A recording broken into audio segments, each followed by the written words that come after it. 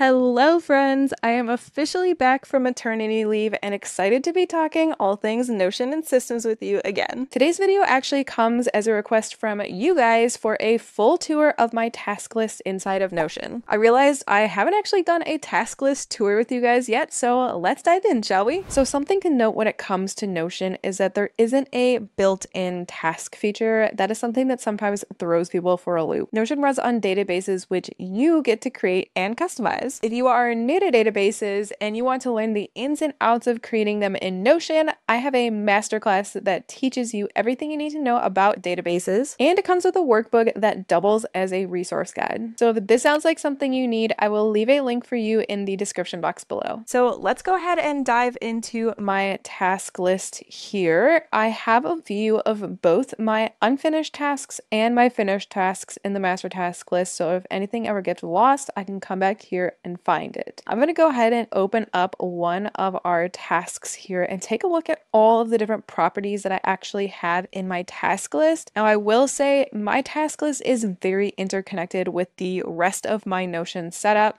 so it did take a while for me to get all of these properties in here and actually get it connected into all these different areas, so don't panic if you're like, oh my gosh, this is way too many properties from what I need. It's okay, you can always add what you need and just take inspiration from mine. So to start us off here, I have fidgeted with the layout a little bit just to clean up all of these different properties and make sure they were neatly organized so I did know what I was looking at. If you are unfamiliar with Notion database layouts, be sure to check out my video on layouts that walks you through how you can set this up yourself too. So up here at the top, I have pinned a couple properties that are really important for me to be able to see right away.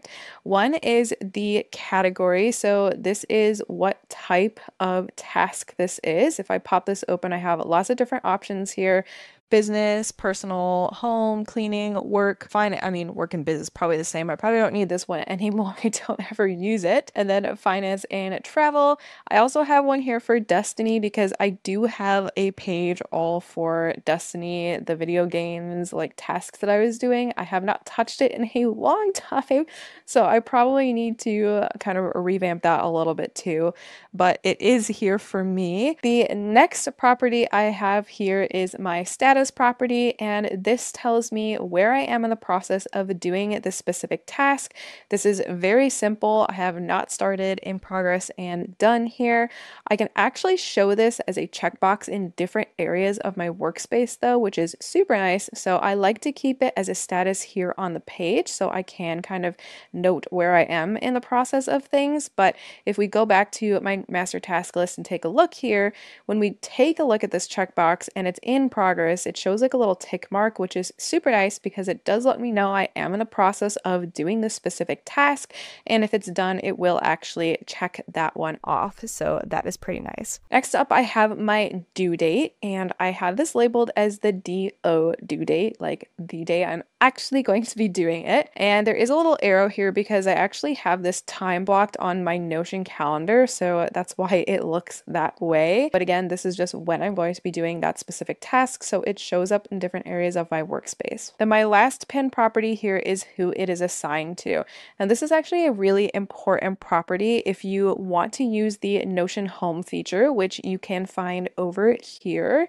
If you want to use that specific feature, you do have to have a assigned property in your database because it wants to know who the task is assigned to make sure it shows up in their Notion home page. I have a video all about how to set up your Notion home, so if you want to learn more about that, be sure to check out that video. Next up, I have kind of called out my notes property here, and that is just a way for me to be able to see any notes I have about this specific task pretty quickly. So all that means is when I was customizing my layout, I wanted to make sure it was separated from my other properties, and again, that way I could see it pretty quick. So if I have any notes about a specific task, I just put it in here.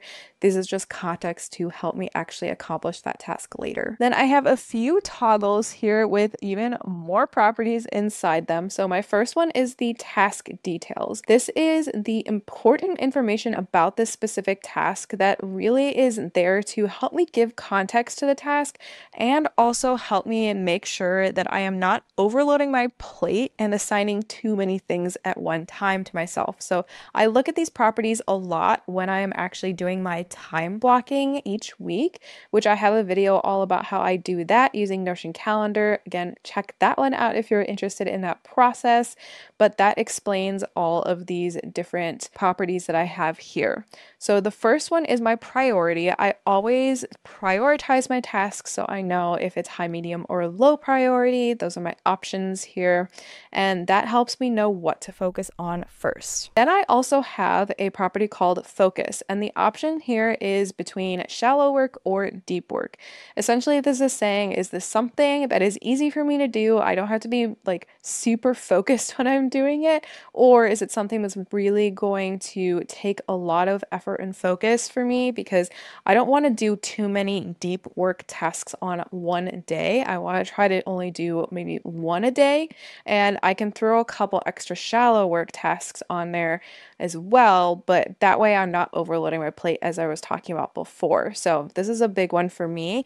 When it comes to my cleaning stuff, I don't typically say whether or not it's shallow or deep work because it's just cleaning and you can kind of do other things while you're doing that too. And then my next one is my time commitment. Now I try to be very specific about my time commitment. I will put an actual interval of what I think it's going to take me to do that task. Now, often I underestimate, so I do try to go ahead and overestimate these types of things so that I am not, again, putting too many tasks that are 60 plus minutes, for example, on my day. That would obviously take way too much time each day. I need to be sure that I'm doing maybe one 60 plus minute task and then a couple like 15-minute tasks. Now, laundry is kind of a weird one. I have this one as less than 15 minutes, but it's kind of because I can just throw it in the washer and then walk away. So it's kind of one of those things that doesn't take a lot of time. So that's why I have it that way. But it is something I end up usually doing over multiple days. It's not necessarily something that only takes me less than 15 minutes. So it's kind of a weird one in here. Next up is my ideal due date. Now, this is a very special property that I have in my system, and that is so that I can give dates to my tasks and then not necessarily assign the actual due date, the own due date that I'm going to do it until the week of. So when I do my weekly planning, I like to brain dump all of my thoughts of what I need to do for the next couple of weeks or anything that's in my brain. I just get that out here, and then I sort those by date. So I have my top priorities here and then also my someday tasks down here. Now with those, the top priorities is going to show anything that is listed in the next week by my ideal due date here. So that weekly planning page is basically sorted all by my ideal due date. And then when I do my time blocking each week, I actually choose what tasks I'm going to be accomplishing during that week. So that gives me a little bit of a buffer to say, okay, hey, I'd ideally like to do this task at this time frame, but I am also looking at my schedule to see what I can actually accomplish, and that's when I give it the actual due date. So again, it's really just a way for me to sort my tasks out and know what is coming and then prioritize them as the date gets closer. When I share this method with people, some people are like, I don't need that at all, and then other people are like, I absolutely love that. So feel free to steal it if it is something that would help you, but ignore it if not. Then the last detail for my tasks that I have here is the sort checkbox, and that is purely for the brain dump portion. Once I have brain dumped all the tasks I need to do, I just go ahead and press the sort checkbox here, and it takes it out of my brain dump section and puts it down into the top priorities or someday section. Moving on to my household products. So my task list again is used many different ways across my space, and one of those ways is my to buy list. So I also have a place where I categorize all of my household products to make sure that I am not running low on any stock. And that is actually an extension of my task list. So just to show you what that looks like, here are all of the things that I like to keep in stock in our house, and I just kind of keep a running list to see what I need and when I need to get it. So those couple properties that are in my task list are the household category. That just tells me where in the house this thing lives, whether or not I need it now, which is basically like, you need to go buy this right now. Next time you go shopping, and make sure you grab it. And that's just a simple checkbox so that I can see that in my to buy list, whether or not it's like a high priority or not. And then also the stock. So this is a high, medium, and low situation. The way that works on my household products page is I just kind of keep a running tab of what's going on with my stock. When I have purchased something, I press this button to reset products.